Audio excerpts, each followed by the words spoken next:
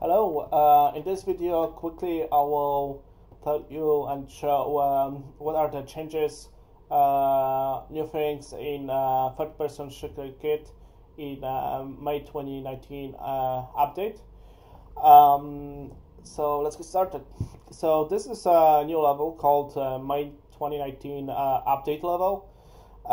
So in this level you can see I listed all the changes for this update, all the new things and what I've changed. It will also be on the forum, and the whole list. I also added some links to variable names and so forth, so we can get a grasp what's actually new in this update. So first, what you can already see is some new stuff for animation. I added a look at for a player. As you can see, he's looking more or less where the camera is looking, with clamping.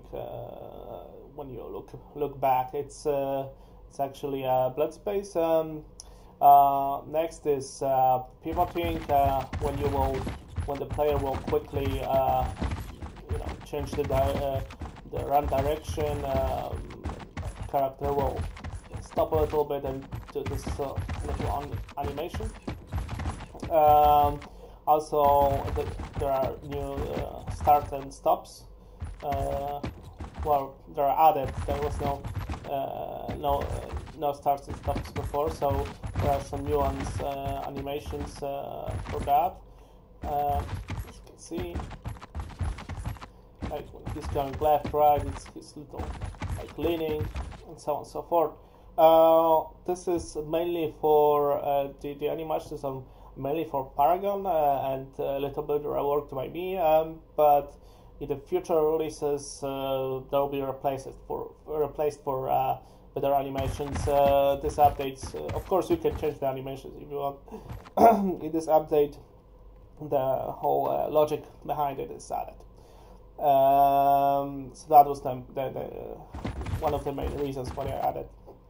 What we have, so start, stops, pivoting, look at, new shooting stuff. Now it's actually animation recall, as you can see. Also new sounds, a crosshair recall, as you can see, depending if you crouching or moving or crouching and moving and so on and so forth. So everything will update. Even if you, so as you can see, there is also the camera recall, camera shake, rumble, all for shooting. You can see the camera is like going up when you shoot, especially with assault rifle. When you don't aim, it will move faster. All this you can tweak in player weapons data table. Yeah, so we have like, we call this like the new crosshair for shotgun. Yeah.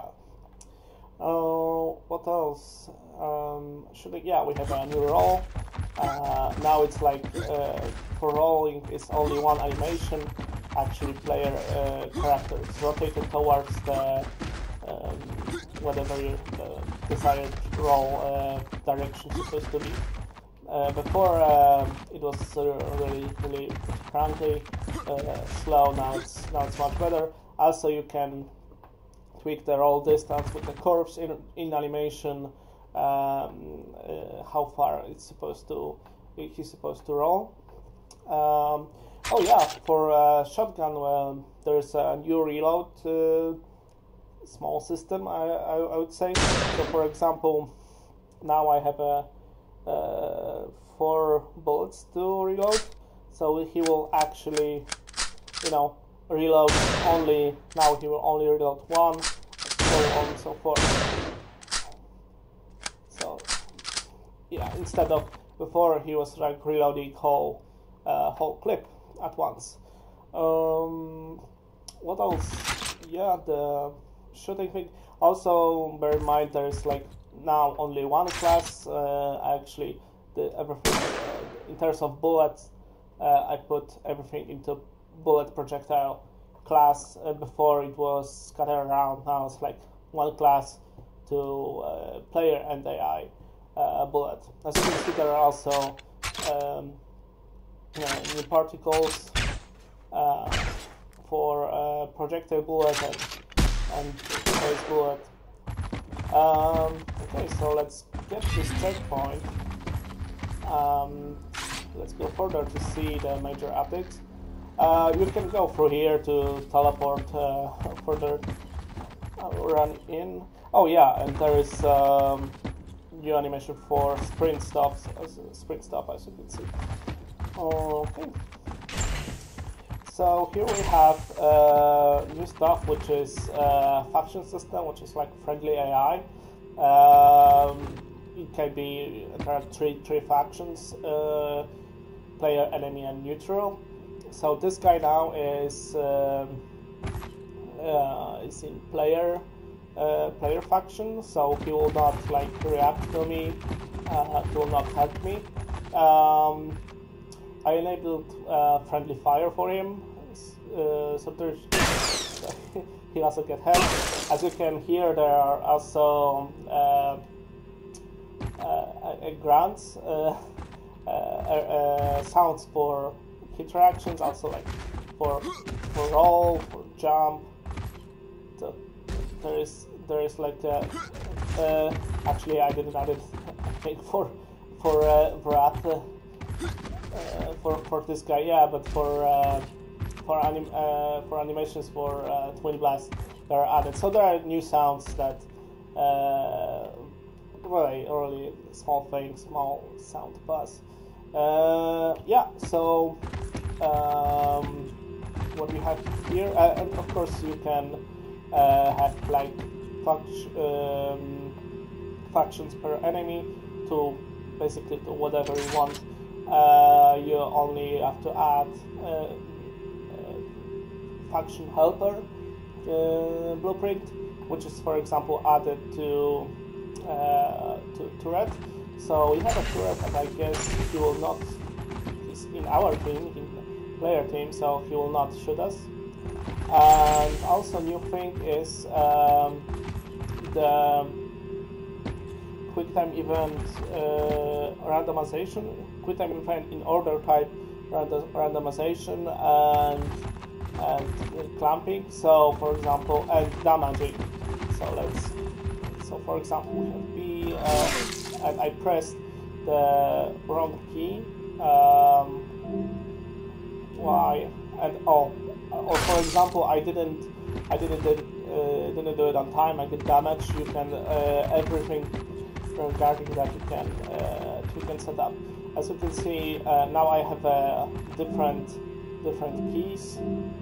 T. Oh, there you go. So now this guy is let's say hacked inverse, which means now he'll attack me and attack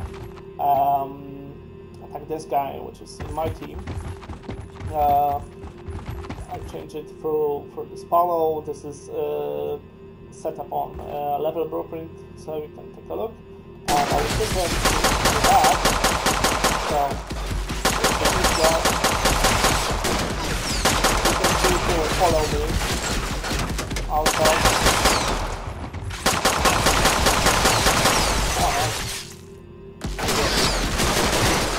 yes, he killed him.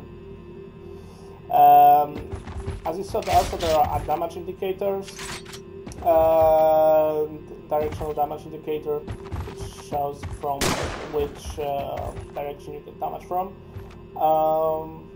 Yeah, and I can I try to hack it back to my team. Yeah, I'll be shit 80. Oh! Man, I will kill myself in a second. Okay, so that, I guess that's my last chance. Alt X Y P. Oh, did it. Okay. Yeah, as you can see, he's not attacking me anymore. Okay, So let's get further. Out here, probably I will die here. Just a checkpoint. Okay, so we have the AI can fight with other AI, of course. This guy is with my team, and these two guys are not. So let's taunt them and let's see what happens if we will win.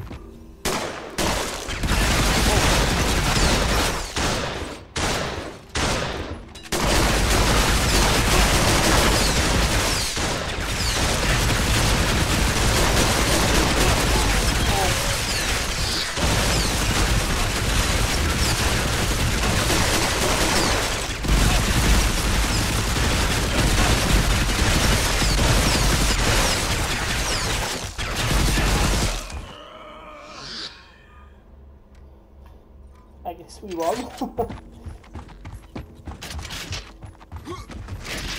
Okay. So they will basically behave like AI versus AI. They have all the same capabilities as fighting with player. The difference is they will like look for the target, not only player but only basically every pawn who is in a different team, which is in for example this guy were in enemy faction, so they were hostile for neutral faction and player faction. So yeah, and Jesus, I forgot.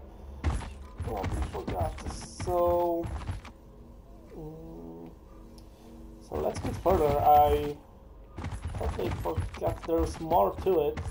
Ah, yeah, the damage indicator, there's also another version. There's directional, which is this one, and there is like a full screen 360 degrees damage indicator also. You can also tweak it in the player character.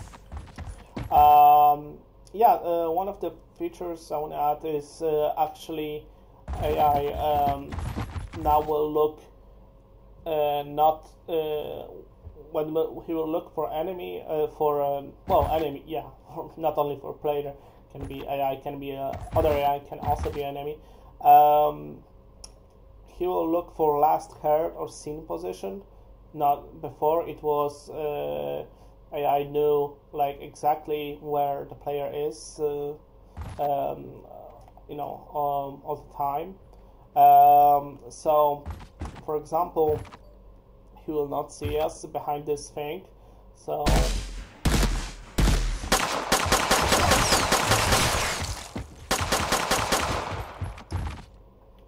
I guess he'll try to come here.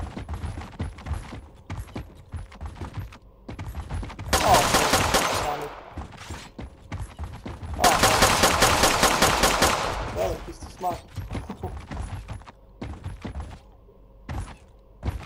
I know where he will go. Okay, so as you can see, he started to look for me, but here was the last his last seen or heard position. So he went to investigate this area instead of locations where.